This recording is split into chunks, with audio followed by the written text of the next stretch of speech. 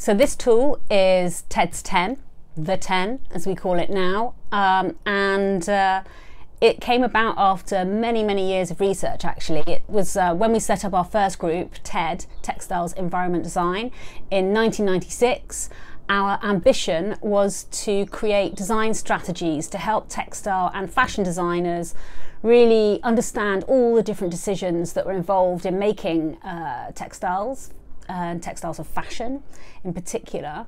And if you could understand all of those decisions, then you would have control over some of them and make them in the best way that you could. So we were sort of years ago really driven by this idea that 80 to 90% of a product's impact is decided at the design stage.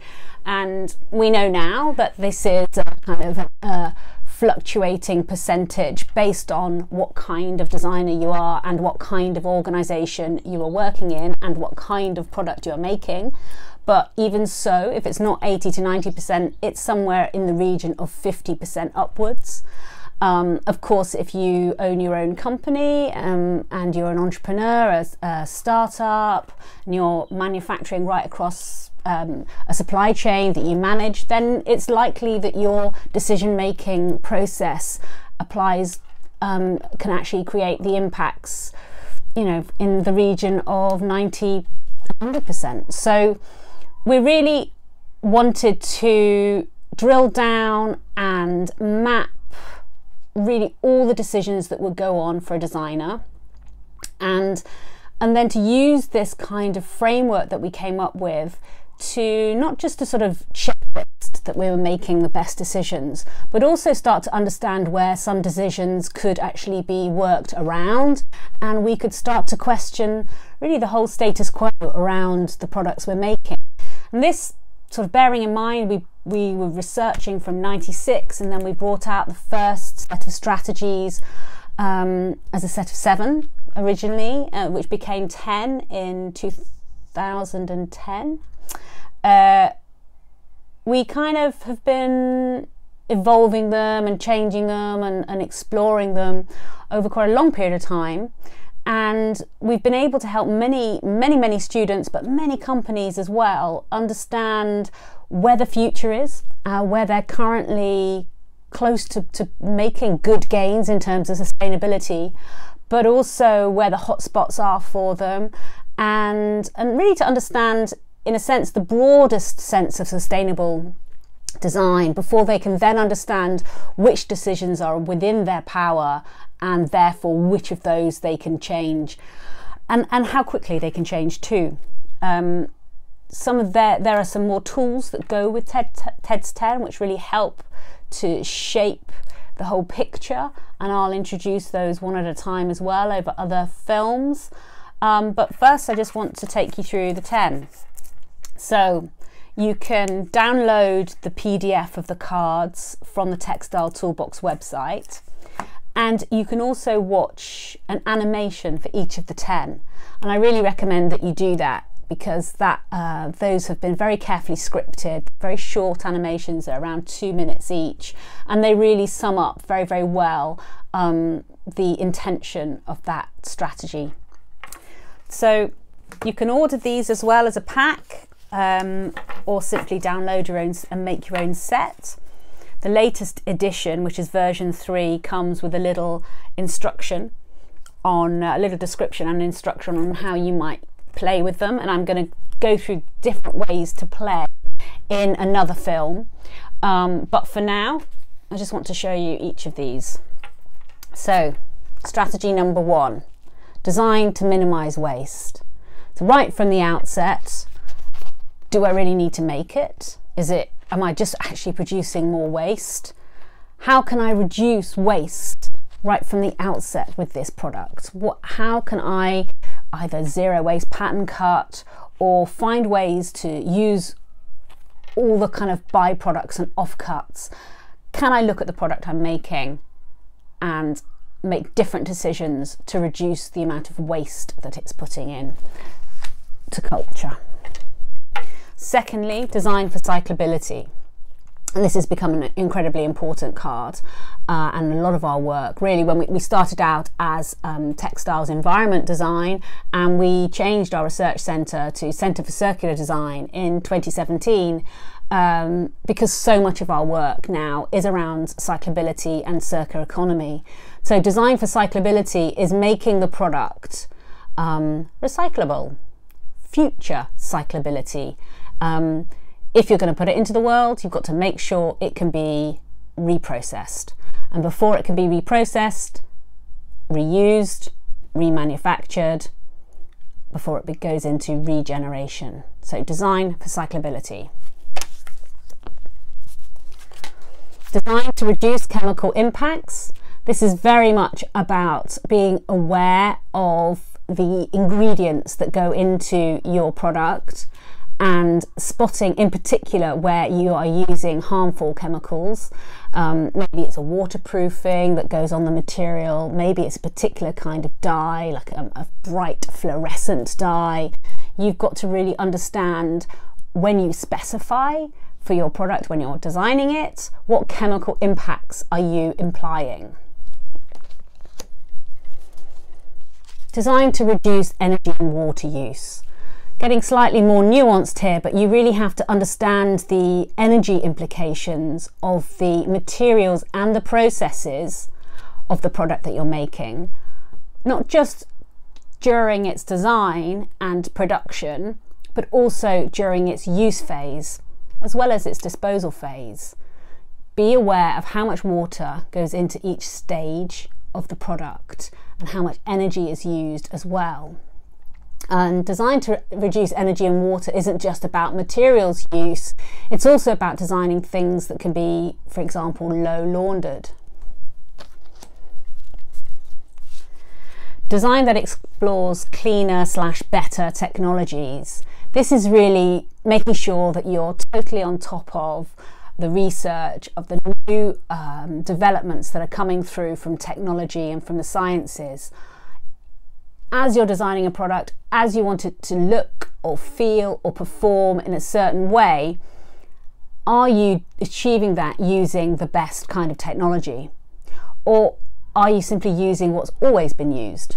So an example might be using the laser to finish denim instead of using bleach processes or scouring processes. So those are the first 5, and they are really the product level strategies. If you go through a thought process with each of those 5, you'll really be refining your product in terms of its material properties and its sort of performance as a made object. But the next 5 are slightly different. They take on more of a systems perspective, and they also consider new business models, as well as the sort of genesis of the idea itself. So design that takes models from nature and culture is really about understanding and thinking about the modern world that we're in, and are we making products in the right way, for the right things? Are these relevant? Have we gone too far forward in a funny sense? Like, why are we even making clothes this way? Challenge ourselves to think about the implications of the product that we're making and how it fits into culture, and maybe how it fits into, you know, the history of clothing. We haven't always had affluence, and indeed after a moment like this in history, where we're under the greatest economic crisis since the Second World War, it might be that we don't have clothes and fashion in the same way afterwards. So what can we learn from pre-abundance eras, and how can we sort of bring those ideas up to date and make them relevant and desirable and attractive now? Design for ethical production. Being aware of who is making your product. As you design and you specify your product, what do you know about the factories that are making your raw materials, your secondary materials, or making the product that you're specifying?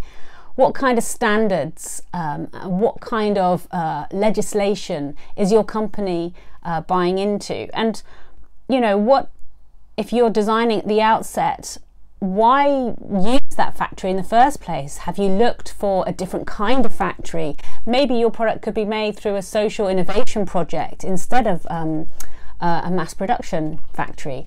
Are there ways for you to innovate as a designer with the product itself in such a way that supports a new kind of manufacturing and production process that maybe works at a community level, at a social innovation level?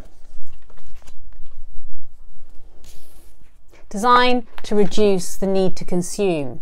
An oxymoron, really. If we're trying to make money as designers and we're trying to run businesses, why would we be trying to consciously reduce consumption? But this card is really one of my favorites because it's very much thinking about fashion not as a product and something you buy off the shelf, but as the service and the pleasure that it gives us. So if we are going to, dress up and go out, then why can't we borrow clothes? Why can't we find ways to swap or share? Why do we have to consume new? We can actually find ways to connect with people and build the experience of being together into how we look and how we dress. Can we encourage each other not to buy new, but to swap and share our resources?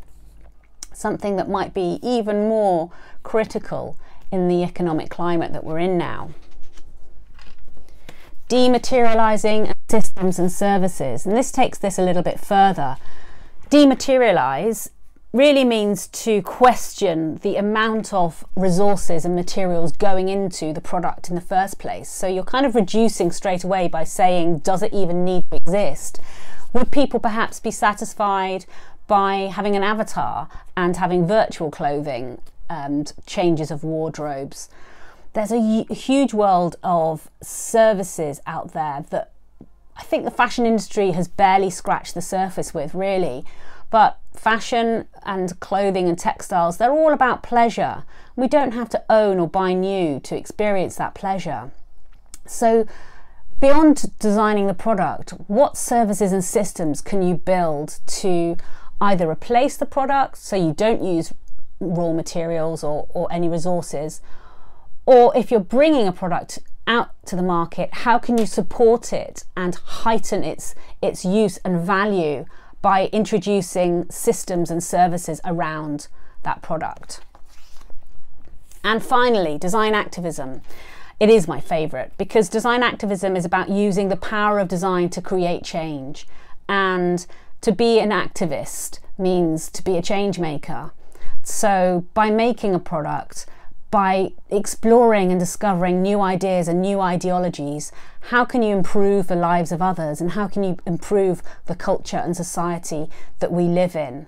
And really 10 underpins all of these other strategies in some way. Maybe we're asking designers to really now approach the future as activists for change. And maybe TED's 10 can help with imagining our new futures.